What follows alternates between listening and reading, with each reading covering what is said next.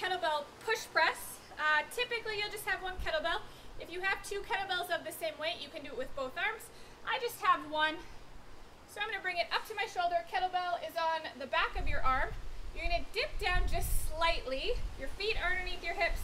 Your knees are going to track right over your toes. You're going to use that momentum to press the kettlebell up overhead, keeping the bicep tight to the ear. Core stays tight. Using your legs and your core to do most of the work. Your arm is just guiding it up overhead. The kettlebell push press.